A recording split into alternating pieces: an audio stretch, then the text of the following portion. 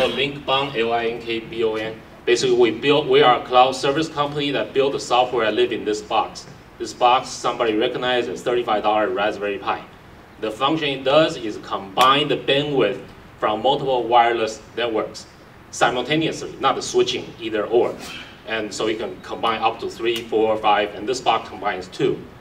The traditional solution in our space costs thousands of dollars from Cisco, Peplink, or whatever have you.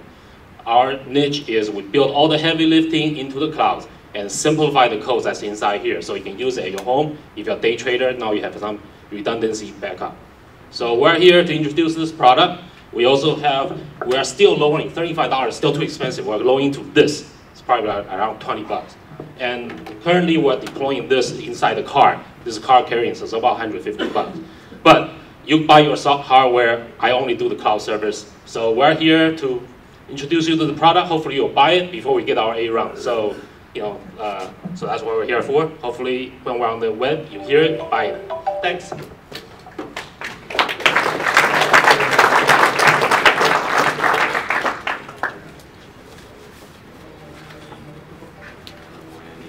Okay, judges ready? 3, 2, 1.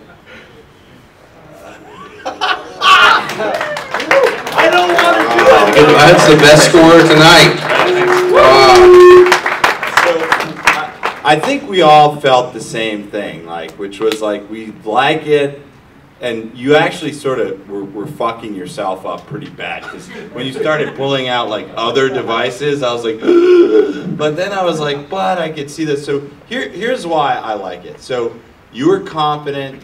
You came off here's you have a hammer and nail business. You're making a hammer, the world's the nail, combining these networks with a simple cloud-based service that can be deployed on multiple pieces of hardware seems like a big business. The 4 from me came because I want to learn more. The problem though is, and the opportunity is Cisco buys this stuff like cornflakes. So I could see this being a speedy M&A right into Cisco. So I like that. The downside is hardware is kind of still the dirty word of Silicon Valley, and you're not quite doing hardware. And I'll let these guys add to the downside, but there is downside. But since I've been mostly negative. This was another one where if I had had a 3, this one was a 3.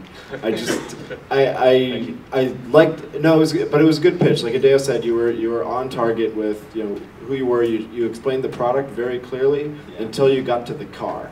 Yeah, the car. The car was just all of a sudden you're driving down the road and then you're in the train. And I using the wrong analogies here, but the transportation thing all of a sudden was just off in left field. So that one I didn't quite get.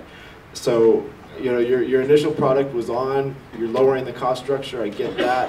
I'm interested enough to say, okay, the technology is probably fairly interesting and there's an opportunity here, but you did lose me at the end. So that's where I'm okay with it. Thanks.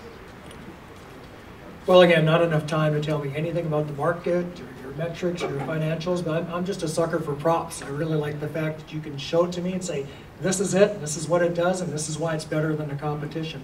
That's why you got the 4. Would have been a 5 if you could have told me a little bit more as to why you're going to win. Okay. Thank you very much. Market, right?